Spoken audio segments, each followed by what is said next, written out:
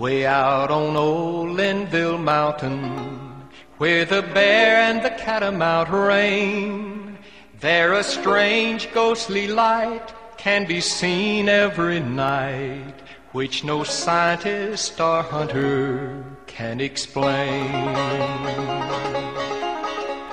In the mountains of North Carolina near Linville, there exists a strange phenomenon called the Brown Mountain Light. On a clear night, this light will appear and move about in a ghost-like manner on the mountaintops and down in the valleys.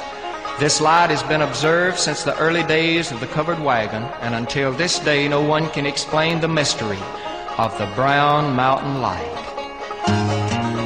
High on the mountain and down in the canyon below, it shines like the crown of an angel and fades as the mist comes and goes. Way over yonder, night after night until dawn, a faithful old slave come back from the grave is searching, searching, searching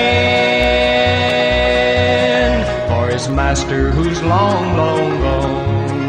In the days of the old covered wagon, when they camped on the flat for the night, with the stars growing dim on the old high gorge rim, they would watch for the Brown Mountain Light.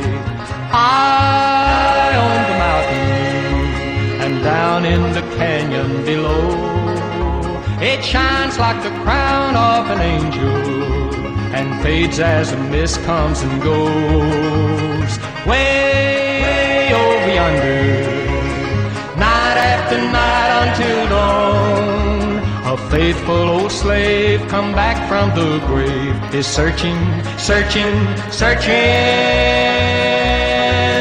for his master who's long, long gone. Long years ago a southern planter came hunting in this wild land alone, and here, so they say, the hunter lost his way and never returned to his own. His trusty old slave brought a lantern and searched, but in vain, day and night.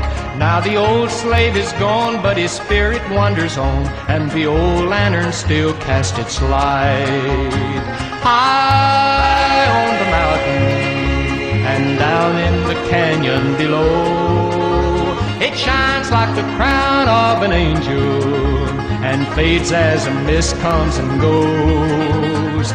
Way over yonder, night after night until dawn, a faithful old slave come back from the grave is searching, searching, searching